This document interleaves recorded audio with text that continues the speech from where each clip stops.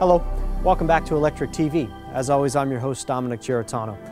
On this program, we do our very best to highlight the American worker, and today we're at Bethlehem Steel in Bethlehem, Pennsylvania, where at one time tens of thousands of workers put out enough iron, enough steel to build one warship a day. That ship has sailed, and what's left is a haunting reminder of what used to be. But the NECA IBEW team, through its craftsmanship and professionalism, is doing its part to light up the stacks and make sure that people can see Bethlehem Steel for years to come. Bethlehem Steel, back in the 40s and 50s, was probably the second largest company in the world. And everything flowed through Bethlehem. This plant built America. It built, was instrumental in the wars. So there's a lot of history here. I think it's very easy to forget history. I think in terms of, the way our society is really set up. You certainly, if you don't want to forget, you can always Google it, but you could never Google this. After more than a century, dormant and empty, quiet and still, is this hallowed ground in this hallowed town. You can't escape what you see, but if you listen carefully, you can almost hear the echoes of what once was a literal and figurative symbol of American ingenuity and strength. We felt it was important to allow people to really get a chance to see the plant from a different perspective, to allow people to sort of touch history. What's allowing for that is a newly constructed commemorative walkway, elevated some 50 feet and situated directly above the old rail line, which used to bring in raw materials such as coke, limestone, and iron ore used in the steelmaking process. And through the inclusion of roughly 400 LED lights installed by the NECA IBEW team, the Hoover Mason Trestle and the stacks are visible day and night. It was one of those projects that we really enjoyed doing. It was difficult, it was challenging. Probably the biggest challenge was the safety of it, but every man on that job was interested in every piece of conduit they put in, and they put in almost 12,000 feet of it.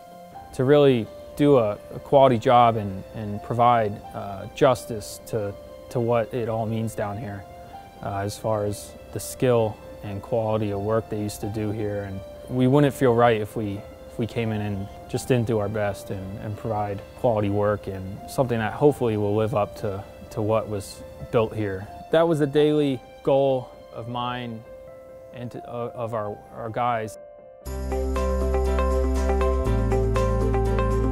Lighting has been a very, very important part of this project. IBEW and obviously our electrical contractors, Westside Hammer, have been a very integral part of this. They were involved both in terms of not only the construction, but also design.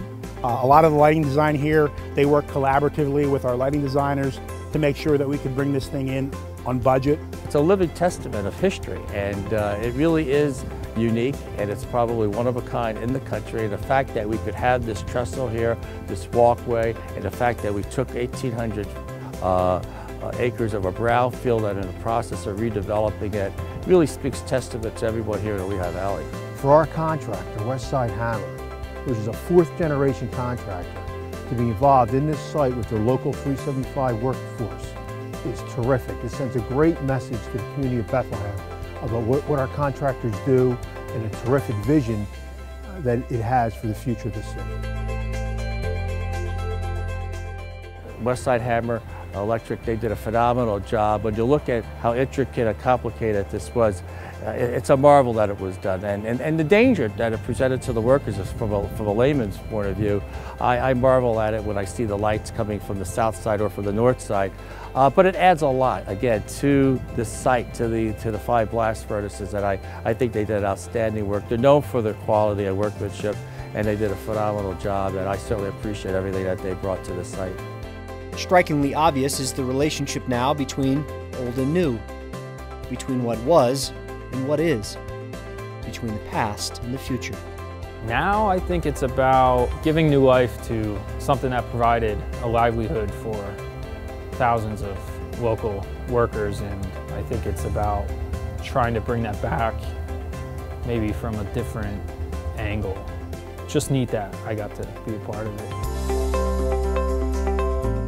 That's all for this edition. Thanks for your time and attention today.